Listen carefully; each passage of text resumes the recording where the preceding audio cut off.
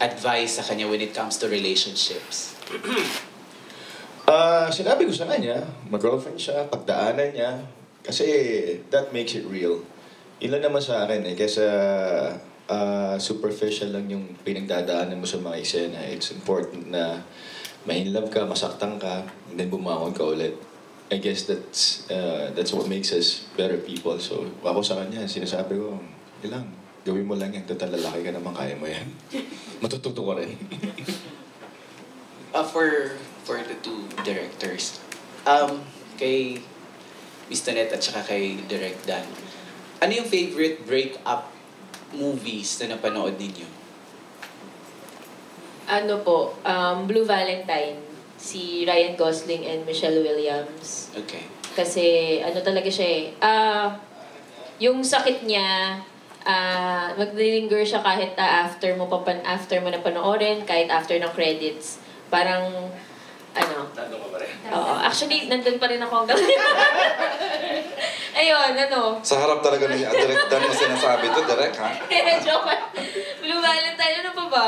One More Chance. One More Chance. Ano pa? Revolutionary Road. Yun. Kaso marriage naman yun Kate Winslet. Si Tita Kate. Sir. Direk Dan. Parehas, ano pa ba? Teka, magdadagdag ako. Parehas, kasi universal kasi yung ganung theme Diba, parang lahat ng tao dadaan at dadaan dun Tapos, parang makakagalit ka talaga. Don't give up on us. Breakup, ano po yun? Don't give up on us. Schindler's List. Sakit yun Grabe yung pagka-break ni Schindler. Ayun po. One last, kay Piolo. Anong mga signs na when you're in a relationship, you wanna get out of a relationship? Siyempre, pag hindi na kayo masaya, lagi kayo nag-aaway, katulad sa pelikulang to. Ala. Diba? Ay, sorry na. Ito tayo. Kasi mag-break up sila dito ano yun? Wala ako. Yes, yeah. Pag wala nang, sabi nga ni Sarah, pag wala nang respeto sa relationship, di ba? Or, I guess, it's easier said than done, but you'll know it when you're not happy anymore.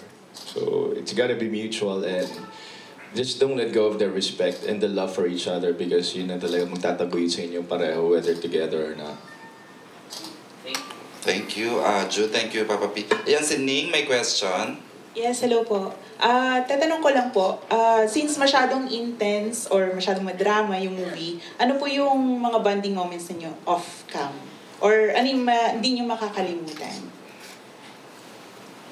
Naku, madami. Si PJ kasi, for example, pag dumating siya sa set, si Gino siya Diba? Hindi siya si Piolo, si Gino siya. So may time, medyo light yung mood sa set. Tapos natatawanan kami. Tapos ito parang hindi tumatawa. Tapos, magalang ba? Oo, diba? Tapos, hindi kasi nga, nandun siya dun sa, medyo papabigat na yung eksena So parang lahat kami, hindi, nagpe-prepare siya sa eksena. Kasi nga, kumbaga, yung buong staff nun nagtatawanan, ganyan. So yun, may mga ganung times. Tapos si Saka naman kasi, pag after ng pagpag-cut mo, pagputol mo, may may hiyarit siya, may aside siya. So yun, tatawanan din yung set. Nagiging light pag ganun. How about Piolo po? Actually, may nakakita ako sa Instagram kahapon, yung sa Green Hills, yung sa parking scene. Sabi niya, hindi rin ako namamansin. Ganun din. Nagpe-prepare din ako kasi parang hindi naman switch yan especially for a movie.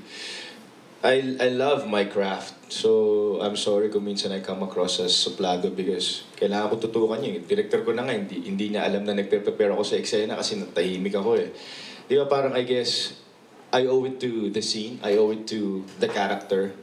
Para at least nandun na ako, hindi ako mahirapan, hindi naman siguro ako bipolar para switching lang, di ba?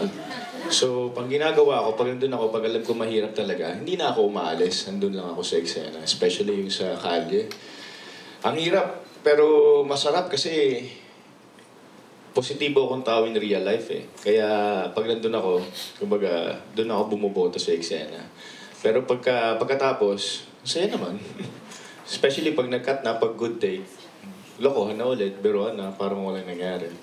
Pero this set kasi, halos magkakapalit na kami ng mga mukha kasi hindi na kami nag-uuwian. Even our last stretch, 8 straight days ang shooting namin. 5 days a week, 6 days a week, 8 days a week. So, ang hirap, pero kapit lang. Siguro yung pinaka-reward na namin is yung matapos namin yung mga eksena. And working with Direk Dan, I gotta give it to him. He made everything and everyone comfortable. Kasi napakahirap. May playdate ka, may title ka, may soundtrack ka. Lahat nakadepende sa kanya. But he didn't make it look obvious na pressured ang lahat. Kumbaga, he made sure na kahit may nahabol kami oras, masaya yung atmosphere sa set.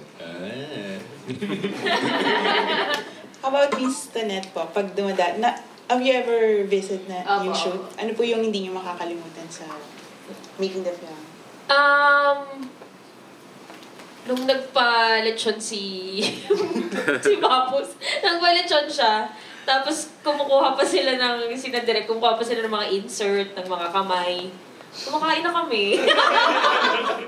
Nagiinuman na kami. Insert na lang naman kinukuha.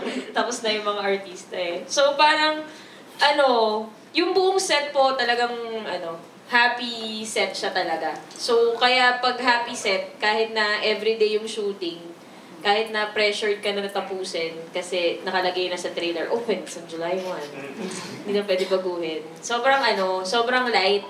Hindi mo na iniinda yung pagod. Tapos si Sir Piolo kasi tawag ko sa kanya kasi maliit pa lang po ako. Wow!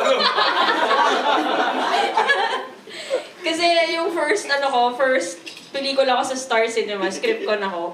Na siya, si Piolo Pascual na po siya. Maliit pa ako nun tsaka payat pa ako. So,